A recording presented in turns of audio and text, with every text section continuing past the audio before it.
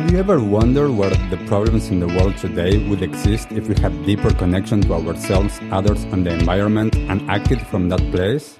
Welcome to the Conscious Action Podcast with your host, Brian Berneman, who believes that connection is the key to taking conscious action as individuals and creating a better world.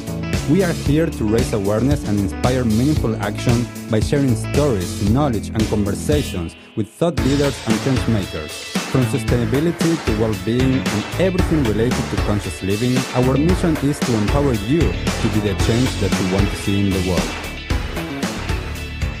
Welcome everyone to a new episode of the Conscious Action Podcast. I am Brian Berneman, your host, and I have the pleasure to be joined all the way from San Jose in California in the US by Scott Shute. Thank you so much, Scott, for taking the time. Once again, lovely to connect with you. And for everyone that is listening to us, everyone that is watching us, what can you share about you? Who is Scott? Ah, that's a big question. Who is Scott? Well, I had a pretty interesting job. I was the head of mindfulness and compassion programs at LinkedIn. And people usually want to know, how did that happen? How did you get that kind of job? Well, there's a part of me that has had a career as an executive. I was the VP of Global Customer Operations at LinkedIn, kind of during the high growth time of LinkedIn. It was a big job, had 1,000 people in my organization. So there's that part of my life. And the other part of my life is that since 13, I've had a contemplation, a meditation practice. I've been teaching those types of classes since I was in college. It's a huge part of my life and one that I never brought to work until I got to LinkedIn. But LinkedIn was such an amazing kind of open place that I started just by leading one meditation session there. And that first time, there was one person, just me and one other person. And from there, it kind of snowballed. Then there were three, and then there were five. Then I got invited to do bigger things. The CFO would have an offsite with 300 or 400 people and invite me to kick it off with a meditation, things like that. And for a long time, I volunteered. For 3 or 4 years, I volunteered until over time, I finally turned it into my full-time job. Our CEO was out in the world talking about compassion. In fact, he gave the commencement address at Wharton, very, very serious Wharton, and talked about compassion. And then he was on TV the next day talking about compassion on a morning show. And I was thinking, okay, it's time. It's time for me to take this next leap in my career. But it's also time for LinkedIn to put our money where our mouth is. So I made a pitch to our CEO, and with his great support, we created this role. And I did that for 3 years. I was the head of mindfulness and compassion programs. And now I'm out in the world. The last 2.5 years, I wrote a book. I'm out in the world trying to help other companies and other leaders be more conscious leaders and be successful while they're doing it. Beautiful, beautiful. Thanks for sharing. It's one of the things, Scott, that I always love hearing people's journeys. It makes such an interesting um, understanding on how we got to where we are, and understanding, as well. Because I tell a lot of times to people, like, as you said, you started with just one person, like attending that. We start where we start. That's right. That's right. And that's That's right. always important to understand, what do we also want to do? And well, That's right. people might receive it or not. That's right. And a lot of people ask me like, how do I get that job? How did you and how do I get that job? And I always say, you just start doing it. Like whatever the work is, you just start doing it. Whatever you're able to contribute, whatever you're passionate about, just start it. And what I found is I just started it and I found all these people, all these other people who wanted to do it with me. And together, we had more power together than we did separately. Mm, But then as I was doing it, I did it for 3 or 4 years. Then as it became ripe, the time was ripe. And if I had said to my CEO, I want to do this job, he's like, well, do you even meditate? No, that wasn't the conversation. I said, I want to do this job. And I've been doing it for 4 years.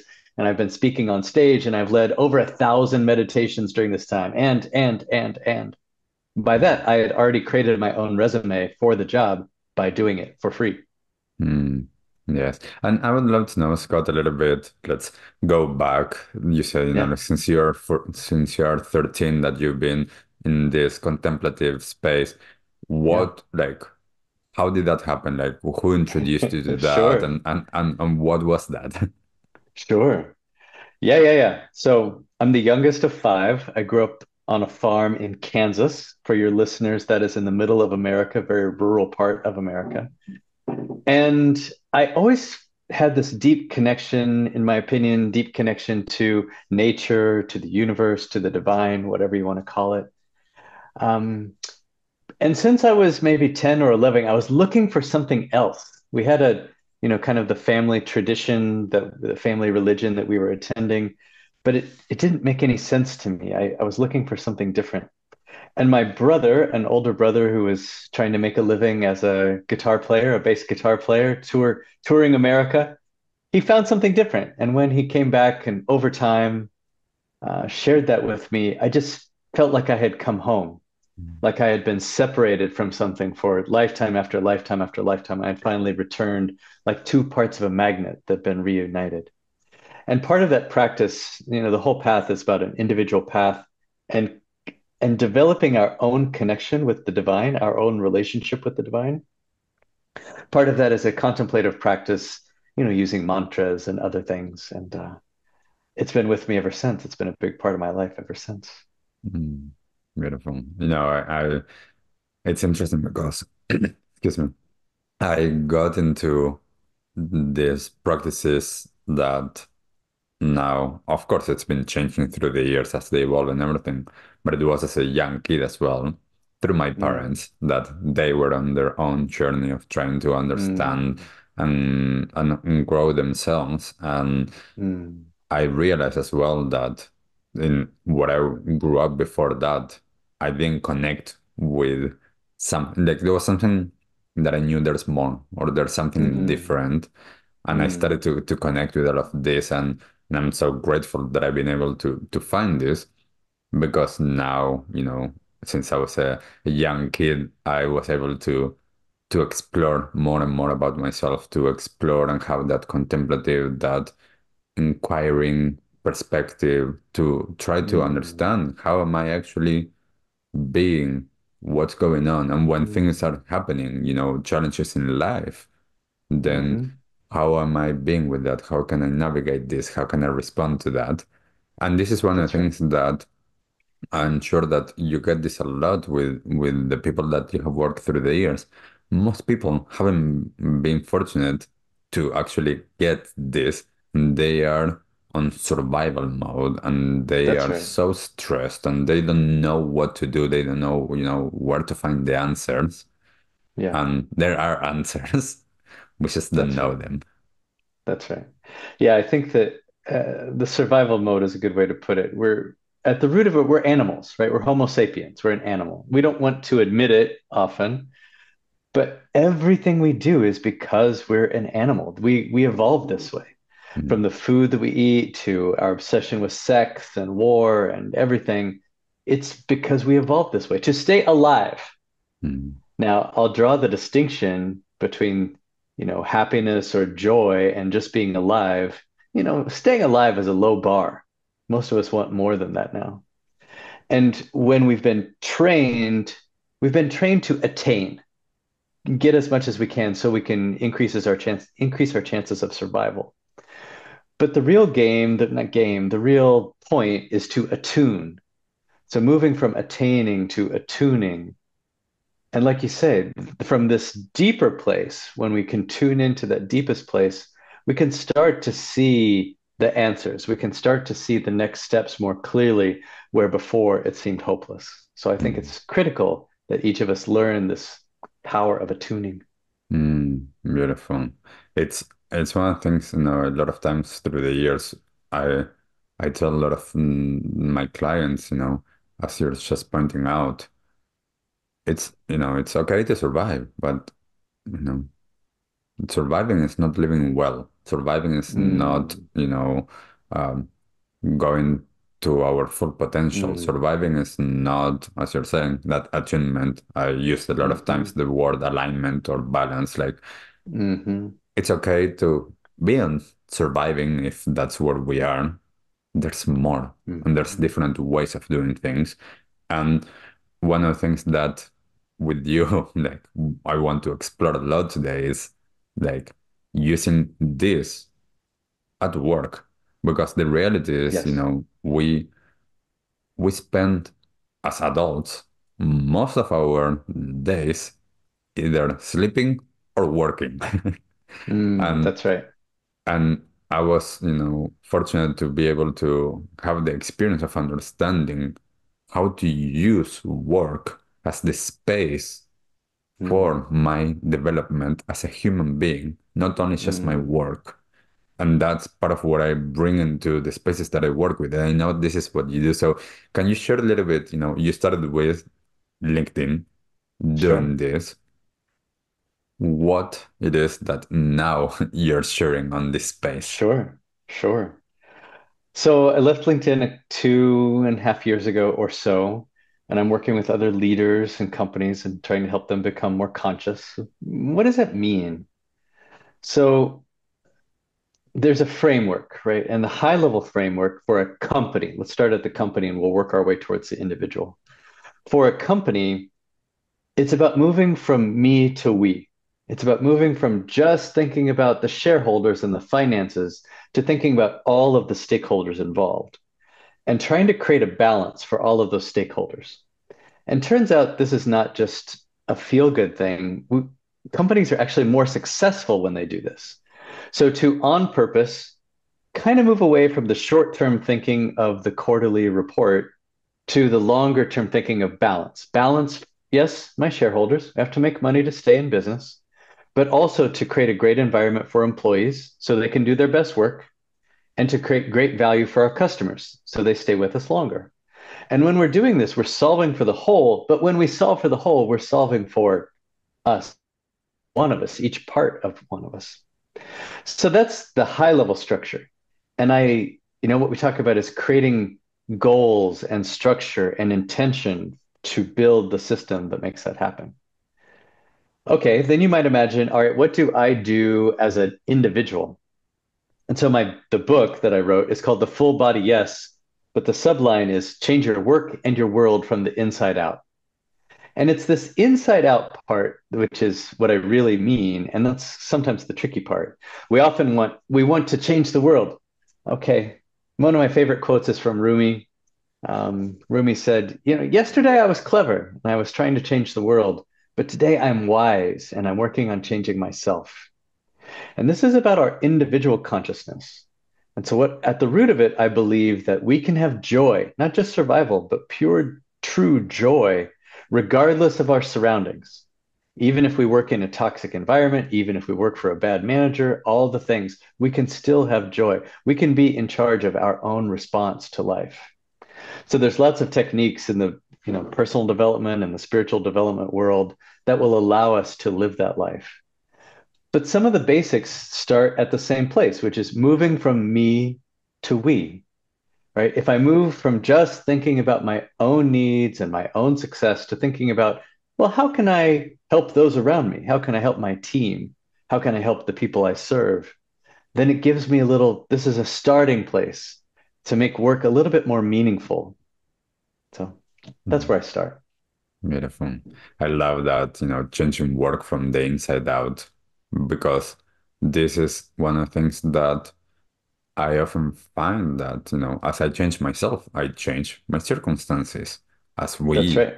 do, as you're saying, as we start to understand the impact that how we are doing our own things, when we take responsibility and we actually look into how we are showing up, then that makes a difference with the people around us. If we That's want to right. have that, effect that is rippling out, then we need to start with ourselves.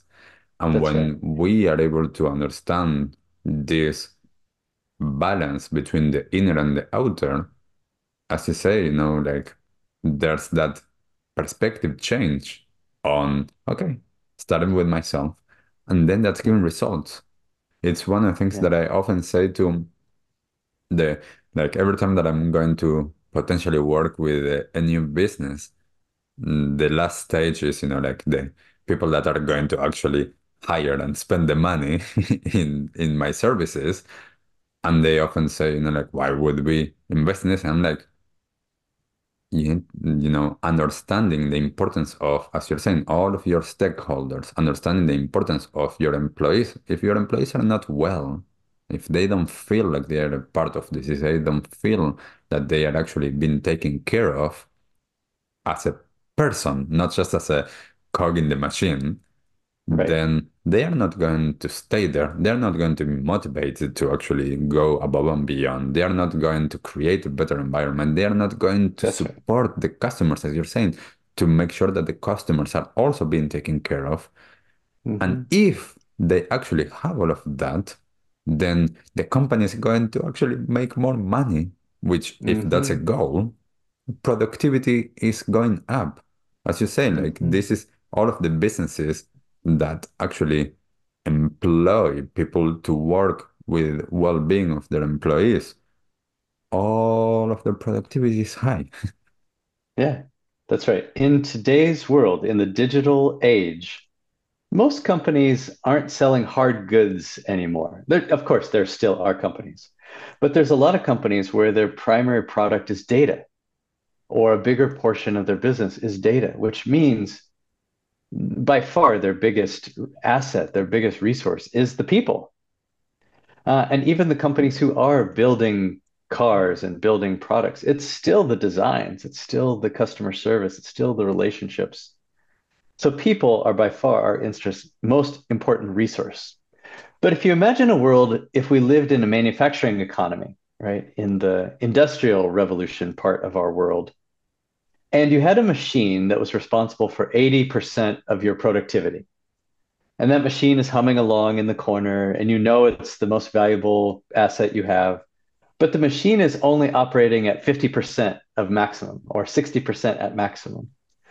Would there be any discussion at all about the need to maintain that machine or the need to upgrade the machine so that it could operate at 100%? Of course not. But here we are with our people, and they're not operating at 100%. It's not necessarily their fault. It's just that it's a chaotic world.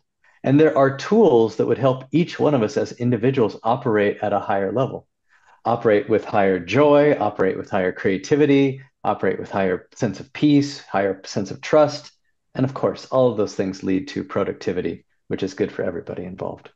Mm, yes, I love that. I remember I asked one of the HR people in one of the businesses that she was like, I'm not sure if we have, like 1 hour to actually, stop work. And I Yeah. asked her, what you're saying about, operating in that capacity. I asked her, okay, between us, let's be like truthful here. How many hours of your day are you actually presently focused working? Because Mm, majority of people, even if they are 8 hours in an office, they mm, are not working at full capacity for 8 hours. They are taking mhm, breaks. They are daydreaming. They are stressed or mm, their nervous system is not actually working properly, so they cannot focus properly. They have mm. so much stuff that, all in all, mostly, like people are not working at full capacity for more than 2.5 hours a day of the 8 hours. So Sure, people do have that 1 hour or whatever long it is to actually explore, as you're saying, sure. maintaining or upgrading. It's interesting. I think that all of these things are on a journey. I'll give you an example. 4 or 5 years ago, I was visiting my mom in Kansas, and we were looking for something to do. So we went to an antique store. And at the antique store, they had this big pile of Time and Life magazines from the 60s and 70s. And I was about to turn 50. And so I was looking for magazines from 1969, which was the year of my birth. And I wanted to see what was the world like when I came into it. I knew that in the summer of 69, we put a man on the moon, from America. And I was reading these magazines, and I mean, in some ways, things had changed radically. In some ways, they hadn't changed at all. So, as an example, there were advertisements for cigarettes, and the pitch man, the advertising man, was always a man, was a doctor in a lab coat holding a cigarette, talking about the benefits of nicotine in the afternoon as a natural energy boost. And there was an article about a swim team in Iowa, another U.S. Midwestern state, and the swim team had just won a big championship 2 years in a row. So the journalists went to see what was going on. Why were they winning? And the headline in big bold letters was "Swimmers subject themselves to self-torture in order to win." I was thinking, what are they doing? My mind was racing, right? They're swimmers. So are they waterboarding? Are they electroshock therapy? Like what are they doing that's so crazy? Okay. In 1969, you want to know what was so crazy? They were doing strength training. They were lifting weights. But this was cutting edge, in 19 it was considered self-torture. And I went on to read more about like and realized that our journey with physical exercise is really new. Our grandparents did not exercise for fun, right? They worked hard, but they weren't running. Running didn't even happen really for fun until the 70s and 80s Mm. when Nike came along and others. And so this world of physical exercise is relatively new. Let's call it 50 years. But now everybody, including people at work, everybody knows that exercise is good for you, that diet is good for you, that if you exercise, you're going to be healthier. If you're healthier, you're probably going to do better work. And so the mindfulness journey is just a little bit further along, where people not really sure what it is, they have some experience with it. We're starting to talk about it more. Even in the last 10 years, we've moved from number of people who have meditated being in the single digits to something like 50 or 60% in the last 10 years. So it's coming. It's coming to the point where 30, 40 years from now, everyone at work will treat mindfulness and mental exercise just in the same level of normalcy, whatever the word is, Mhm. that they do with physical exercise. Yes. And it's one of the things as well. Anything that is new, it takes time for people to adopt it Mm, and to be able to be open to it. And I think as you're saying, like I'm seeing more and more openness within this space. mm, And of course, I tell a lot of times to some of my clients, I know that in some spaces that I work, I use a certain language. In another place, I use another language because yeah, if people are not open to some Eastern philosophies, or if they are not open to more of a spiritual language, they mm, understand that using certain words are going to actually put them off. And we need sure. this as people. So it's like, it is my job to be able to connect with them and to understand, okay, they need other language to understand how it is that they can actually potentially benefit from doing these things, to implement these things in their lives so that they are actually better. And then perhaps they open themselves to that path and it's like, oh, there's something in there. But as long as they are able to just connect with themselves, this is one of the things that I tell people a lot, meditation. A lot of people think so many different things about meditation. And at the end, I always say meditation is about being present and connected. Mm, How, like, there's so many different ways, but for sure. it's The about movement, that. that's right. I talk about it as the movement from attaining to attuning, right? We move just to that quiet way of like, how do we connect inside with something deeper? And everybody knows, I think, what that feels like to be quiet and still within us when, there's a part of us that it just knows, a part of us with just a better version of us. And it's attuning to that part of us. Mhm. Scott, I would love for you to share a little bit. You talked about conscious business before a little bit. Mm, Um, What what is a conscious business, or how does a business that is, let's call it sure. unconscious for a better like word now, how do they move there? You know, what what is the gap that you're seeing and you're experiencing with those that you work with? Sure, sure. I think it starts with intention, right? A lot of people, if you just view a business as only making money, and it doesn't really matter how we make money or why we make money or what we do with the money, that's not great, right? Because it can't, I mean, sometimes it could have good results, but a lot of times it doesn't because the intention doesn't say anything about our value system. So if we simply move from this idea that we're in business to make money, yes, but we're also going to be a force for good in the world. We're Mm, going to do good for our shareholders, our customers, our employees, and the broader environment that we live in. That simple shift to say we want to benefit all stakeholders, mm, that's powerful because from there you can start to choose, as an example, for employees if we have the choice that we want to make this a great environment for our employees so that they can do their best work, so that they can mm, thrive, so that they can move towards joy instead of just survival, mm, then that intention can create a whole different set of choices around policy, mm, right? And some of the policies are striking. So as an example, this is kind of an extreme one, but it's valid. You know, what happens if there's a death in the family, right? A lot of companies say, well, you get 48 hours. Like, really? Okay, my grieving is going to be done in 48 hours, like no matter who died, right? mm, Where other companies, they may, as an example, have the same 48-hour policy, or it might be a week. But if the manager has the ethos of taking care of their employees, they say, you know what, Scott, I know your father just died. Why don't you take whatever time you need? The work will be here when you get back. Just let us know how we can support you. The difference between these two things is pretty stark, right? Because at the root of every experience, we are a human experiencing the world as a human. mm, The single biggest factor in creating a high performing environment, a high performing team is psychological safety.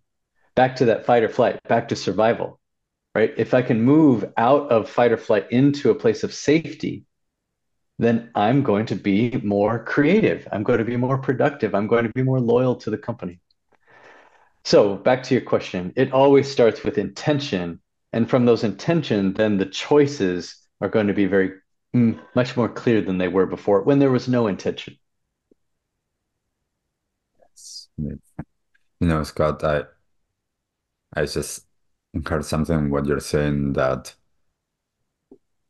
going back to what you mentioned and that started in your journey in LinkedIn with this about the compassion, that creating a safe space psychologically for people has to do a lot with bringing compassion as, you know, as beings to Yeah, understand that we're working with other human beings and to understand that as leaders, it doesn't matter if someone is a manager or whichever position, we can be leaders in this, in yeah, bringing compassion into the workplace and to understand, you know, we are dealing with other people that they are going through stuff and how can yeah. we better support them? That's right. That's right.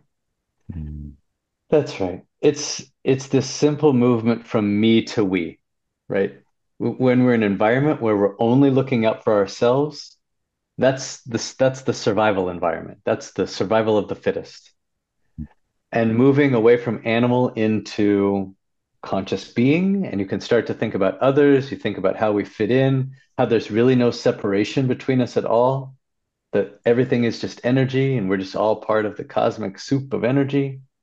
And you start realizing that, wow, if I help you be successful, I'll be successful too. That is the single, high level intention that changes everything. When we move from survival into a world where mm, we're trying to be of service or we're trying to be compassionate. mm. And One thing I yeah. would say, some people think that compassion is soft. It's like, oh, you're going to be compassionate. So like what? Now everybody's just nice to each other, or if there's performance issues, we don't address them. And this is not at all what I'm saying. Of, in fact, I think it's a disservice, as an example, as a leader, If someone's having performance issues, it's a disservice to them to say, oh, I'm not going to deal with that because I want to be compassionate. It's actually the opposite of being compassionate, right? So compassion is here, my definition for compassion is, first of all, capacity, because our capacity ebbs and flows all the time, day by day, minute by minute, for three things. The first is, do I have an awareness of another person? Do I have a mindset of kindness towards them or wishing the best for them? And third is, do I have the courage to take action? All right, well, so in a work environment, I'm balancing compassion for my customers, my shareholders, and my employees, right? So in that balance, if there's one part of that that's not operating appropriately, I'm going to take action. And so compassion can be fierce, but it's done from a perspective of solving for the whole, including me, including you, and including everybody else. Mm. Yes, I love that. I often say for me, compassion is about understanding. And my teacher used to say, one of my teachers used to say that compassion is being moved to take action through understanding, through empathizing, through Mm, having that space where we actually understand there's something needed here. mm, I'm taking action. And you, as you say, how the action is, it might be different. Sometimes it looks really gentle, and sometimes mm, it might seem a little bit harsh. But we need to mm. look at it from, as you're saying, all of the perspectives. Because Correct. as you say, like this isn't about being just nice and that's it, and we're just going to tiptoe around the challenges, like there That's are right. real things going on. That's right. And interestingly enough, self-compassion is exactly the same recipe, right? Our capacity do I have awareness about myself? Do I really understand my motivations and what I'm trying to do? The second part is, do I have a mindset of kindness towards myself? Or, you could say, do I love myself? And then third is, do I have the courage to take action? Like once I see these things, am I courageous enough to do the hard things in life so that I could have joy instead of just survival? Can I Mm. take action on my behalf? Mm. So I think compassion starts with self-compassion and the work on ourselves. I wrote this book kind of during COVID time called The Full Body Yes. And it was in response to people had asked me, like, okay, you're the head of mindfulness compassion programs at LinkedIn. What does it even mean to be compassionate? And when I went to start writing, I wanted to write a book about being a compassionate leader. But what I realized, wow, 90 or maybe 99% of being a compassionate leader is first developing ourselves. And included in that is the self-compassion part. Mm. And how do you share in your book that full body yes? I know Mm, what it looks like for me. And I often say to people that, sometimes I hear people saying like, go with your feeling, like just mm, trust that. And I always say, stop, let's stop. Like, yes, that's a great advice, but people might mm, not know what it's an actual yes mm, because they have been programmed or conditioned, or they have, for whatever mm, reason, they had to dissociate from their experience. So mm, therefore, they are not in that full body yes. mm. It's a really good question, and the answer is a little tricky. For one, I think that this developing of our internal guidance system is really critical because, as an example, because things are not black and white, they're gray all the time. So if you ask me, okay, what's your favorite thing to eat? I would say, oh, great, it's my mom's cherry pie, right? So after dinner, do you want some cherry pie? Sure, full body, yes, great. Okay, do you want a second piece? Well, the mind says, well, my favorite thing to eat is cherry pie. Oh, I guess I'll have another piece. But about three-quarters of the way through the second piece, you're like, this is not the best thing I ever ate anymore. And if you had to eat a third piece and a fourth piece or a fifth piece, by the fifth piece, it's like poison. Is you can't do it anymore. Well, this is exactly like life. In some situations, the answer is A. given a choice between A and B. And in some situations, given a choice between A and B, the answer is B. And how do I know the answer is B versus A? It's a development of this internal listening system. So with the cherry pie example, I know my body. I can get away with one piece of pie, maybe one and a half. I cannot get away with four pieces of pie. Mm. Mm. So, what is it? What is the full body yes? I think it's when our values are aligned. It's when our mind and emotions are quiet and we've listened to that deepest part of ourselves and we're in tune with it. Mm. When we're in tune with the deepest part and the mind and the body and the emotions, and every fiber of our being says yes, then that's it. Mm. Sometimes it's not that easy, though. Sometimes we get the inner guidance, but the mind is chattering. The mind is like, yeah, but what about, what about, what about? And so I think this is one of those skills that takes constant practice, because today's answer might be cherry pie. 5 years from now, cherry pie may definitely be the wrong answer. Mm. Yes, I love that. And Scott, I often share, for me, one of the biggest things that helped me was reconnecting with my body and my feelings, Mm, because I mm, was disconnected. I was just in my head. And I always say there's nothing wrong with our minds, with our brains. They are mm, amazing. We just need mm. to align and integrate with all of our parts to be able to actually get to what you're saying, that full body yes. That it's not Yeah, just that chattering in the mind, which we can use. It's a yeah, deeper thing. And I often share, this is an experiential thing. I cannot tell you what your full body yes is going to be, just yeah, like you that's cannot right. tell me. It's an experience that through time and practice Mm, and connection with ourselves, we start to attune, using your word there, to be yeah. able to see like, this is Can it. we do can we do an exercise? Of 90 course. seconds. Yes. So if you're listening, and you too, Brian, think about a choice that you need to make in life. And maybe it's something you've been thinking about for a while. Maybe it's something big, maybe it's something small, whatever.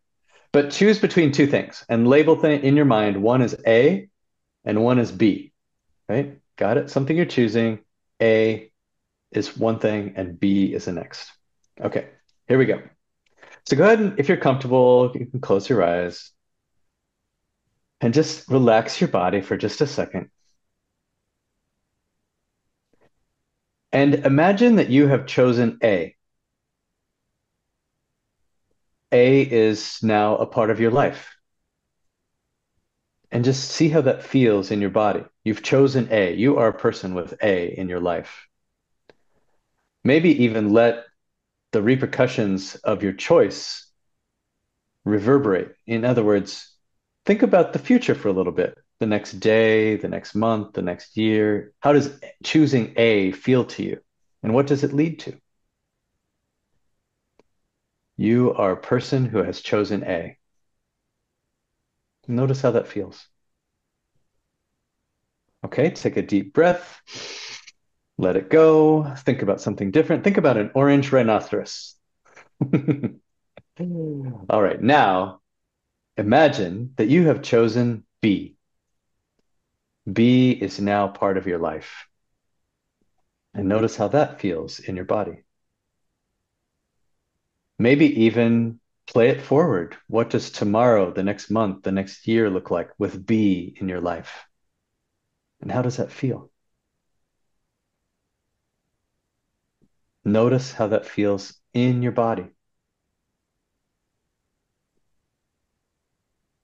Take one more deep breath in.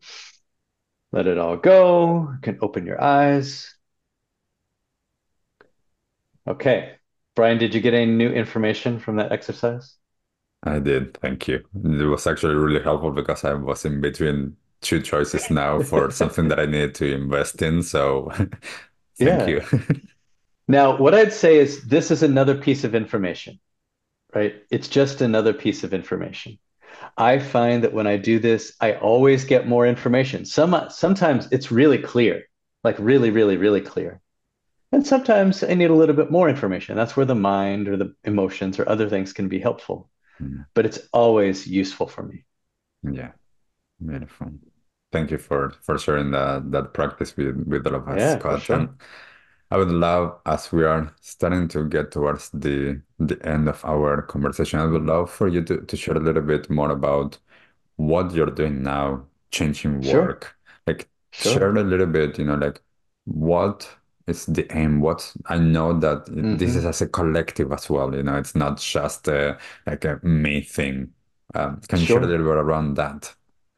Sure. Well, my mission in life is to change work from the inside out, as you may have gathered. And when I left LinkedIn a couple of years ago, I started as a speaker and a coach and a facilitator. And I realized with this mission, oh, it's going to take way more than me to change anything with 3.5 billion of us in the workplace. So, along with my co founder, Nicholas, we started this thing called the Changing Work Collective. And the idea is that a group of us first together, practitioners, people that are coaches and facilitators and podcasters and authors and solopreneurs, all together get together and we're more powerful, we're stronger together than we are apart. And so that's the first part of the collective is to help each one of those people be more successful so they can be, so they can have a multiplication effect.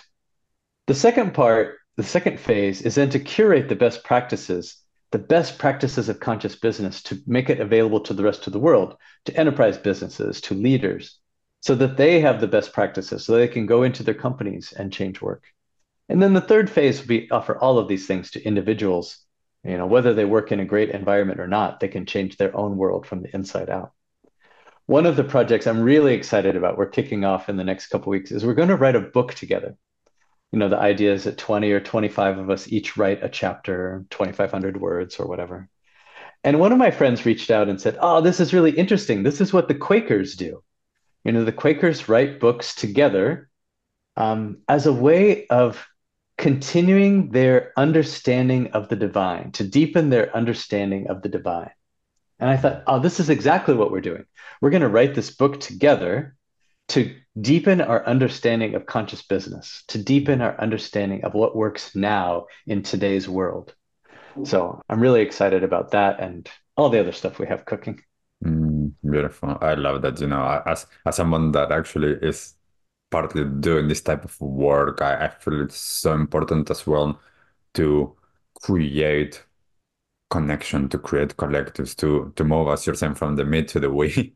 And that is in all parts of our life.